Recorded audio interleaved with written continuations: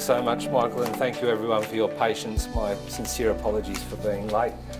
My father, when we were children, always used to say to us, in a Maltese accent, of course, "Better late than never," right? Meaning, you know, especially don't speed and stuff like that. My wife constantly says to me, "You didn't have to take him so bloody literally that you're always late for everything." She's quite right, but I'd like to begin by acknowledging the traditional owners of the land on which we're meeting and to pay my deepest respects to their spirit of collective dreaming, collective resistance and collective hope in the face of ongoing colonisation and dispossession. Hope is a precious thing, you know. Some people say it's cheap. I think quite the opposite. And in many ways, people sometimes say to me, "Oh, don't you ever feel like giving up hope? You know, what have you achieved?" And well, I certainly don't feel that we've achieved the completion of social justice in Australia.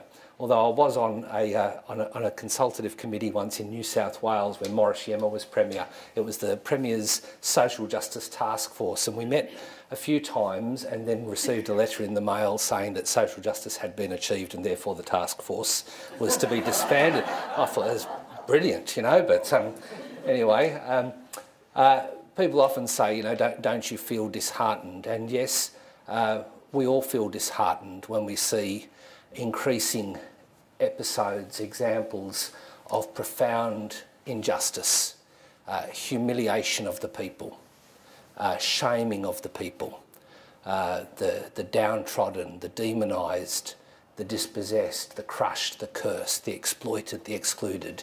In other words, the biblical people of God.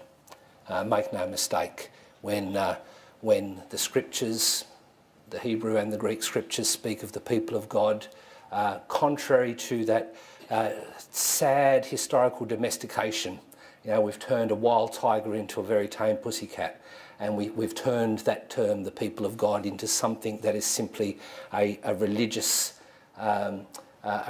reference, or an ethnic reference, or a cultural reference.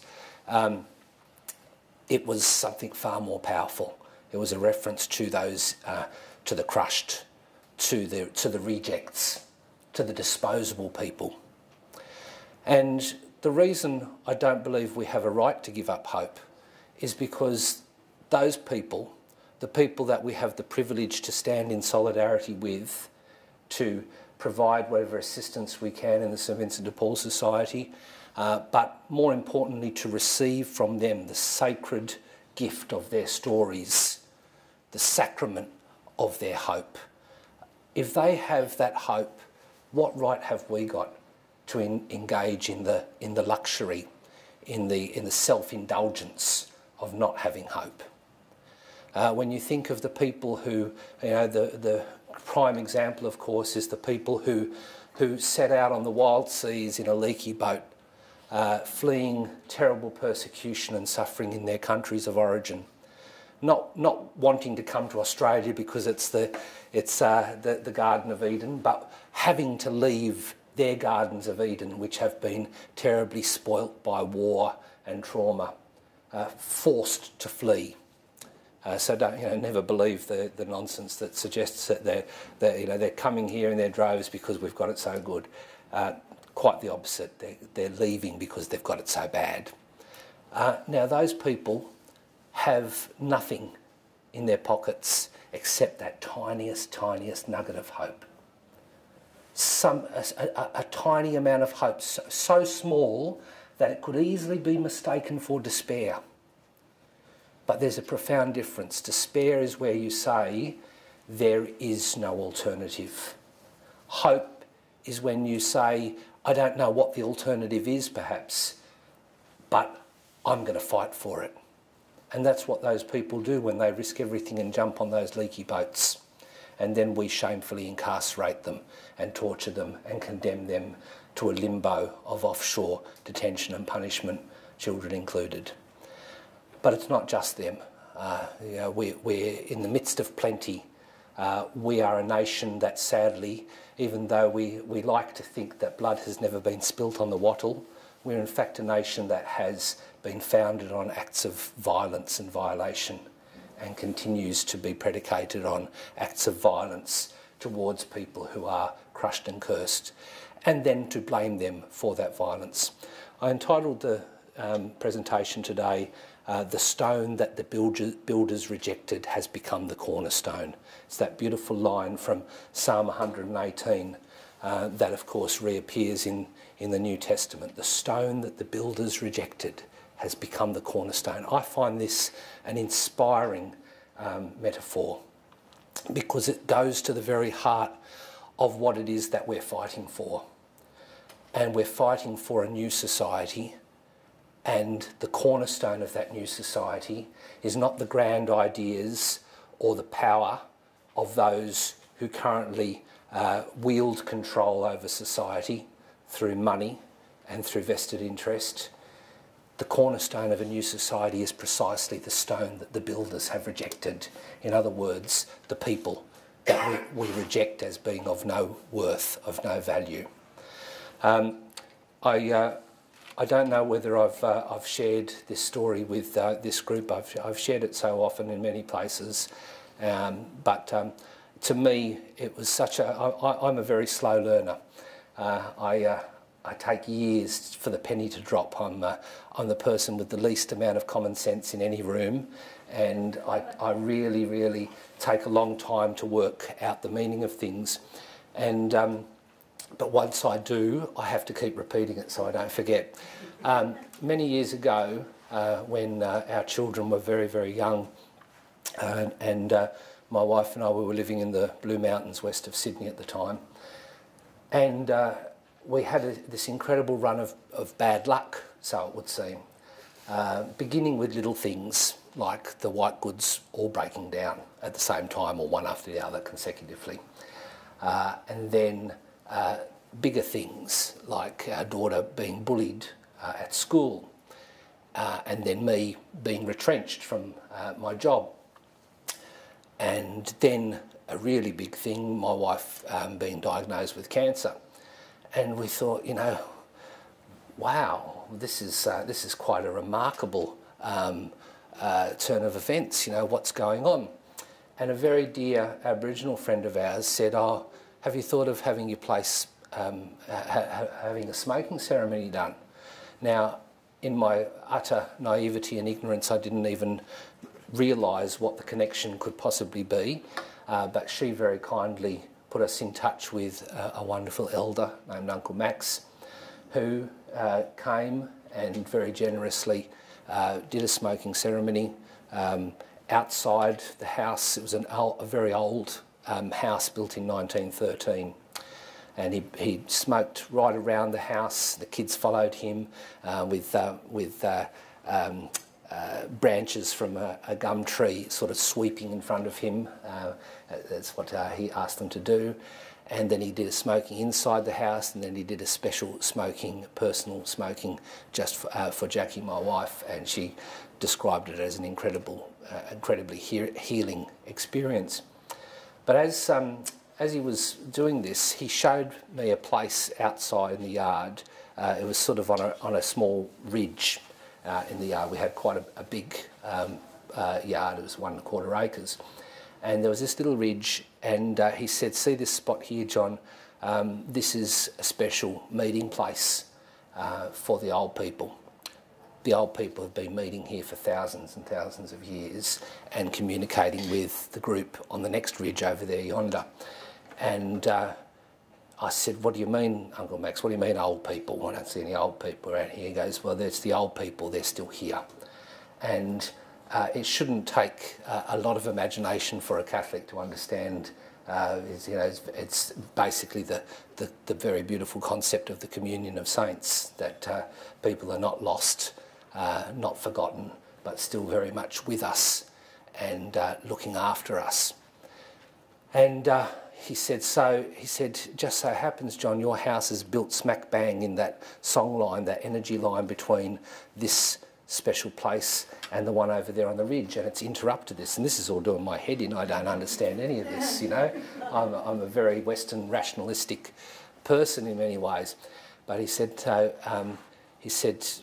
but don't worry, I'll talk to the old people and tell them that you don't mean any harm and that you wish to look after this place.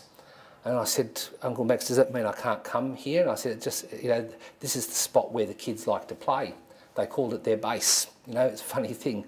The kids chose that exact spot as their sort of little cubby house spot where they put branches over and built it like a little gunya.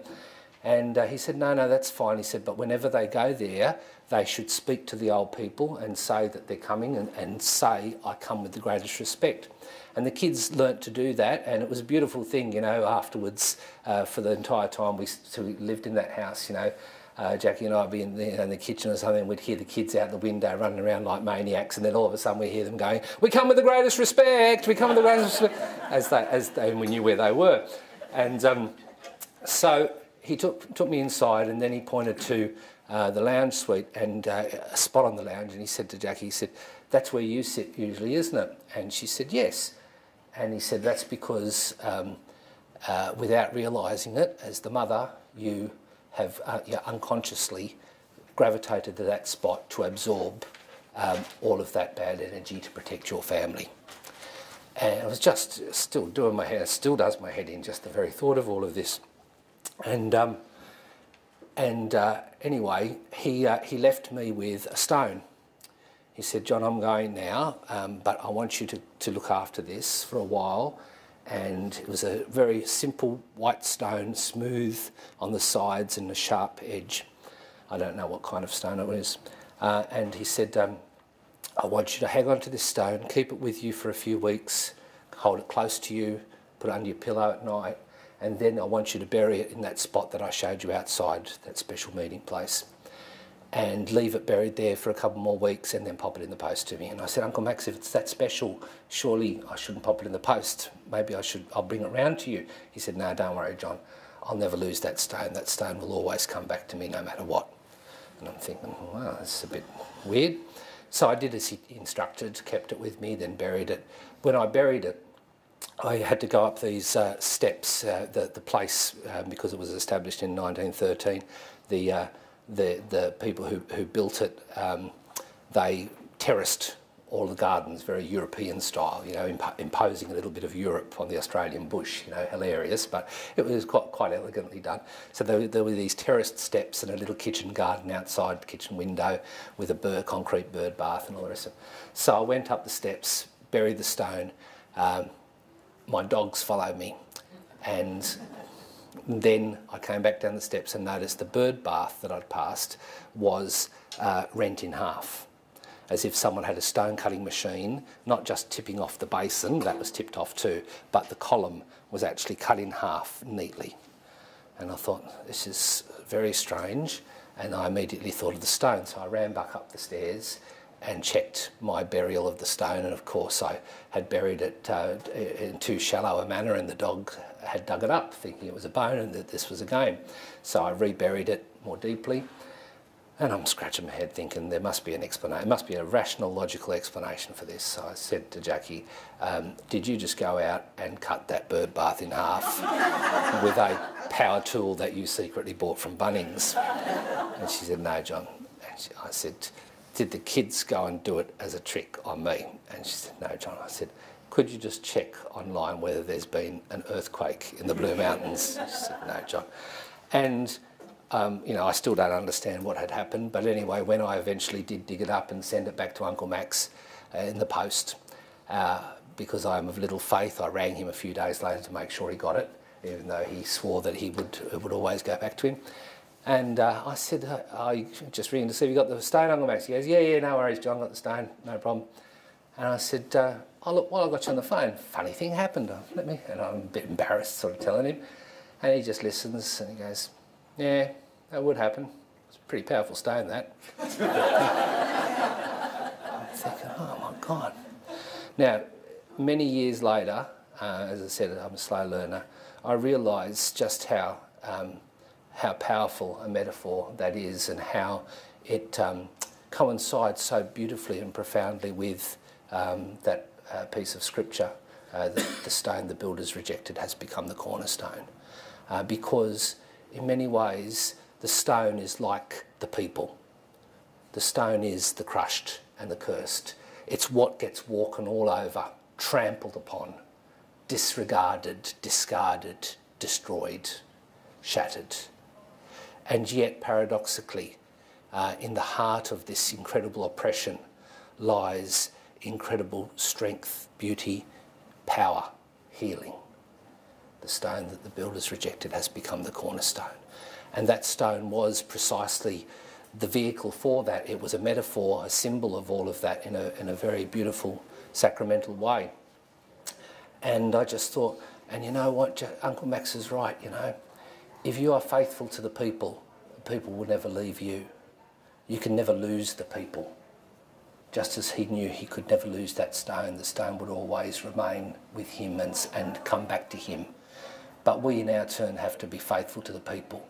We have to remember whose side we're on if we want to be agents, if you like, in creating that societal change where things are completely turned upside down in the radical image of the Beatitudes that do call for that kind of revolutionary turning everything upside down as far as the values of our world. Arundhati Roy, the Indian writer and activist, says there's no such thing as the voiceless, only the deliberately silenced and the preferably unheard. I'd like to put it to you that being deliberately silenced and preferably unheard is in itself a form of violence. And here we are in our wonderful democracy, a few days out from a federal election, and yet, and I treasure that. I think we're very, very blessed to have the democracy that we do have when so many countries don't have what we have. We're also blessed by the great wealth that we have in our country and the great progressive traditions. But you know, the people who are silenced remain silenced. The people who are disregarded, who are preferably unheard, remain unheard. The wealth is not trickling down. As Pope Francis puts it so eloquently often and gets into trouble for it just as often, you know, this notion that the wealth is trickling down is one of the greatest con jobs in modern human history. And you know and I know that we don't hear the sound of the wealth trickling down. We hear the sound of the excluded still waiting. We hear the sound of people who do have stories to tell, do have incredible power, the power of hope, and yet we silence them. We do not listen to them. We do not treasure or revere or treat with that sacred respect, that reverence, their being, their stories, their mission that we have the privilege of joining in to create a new society. So the people who put the boot into our people, we say very clearly, you know, do not expect us to be silent, because an injury to one is an injury to all. We are all injured when people are shamed and humiliated the way they are, and that those who perpetrate these injuries might succeed in breaking our hearts every day, but they will not break our spirits.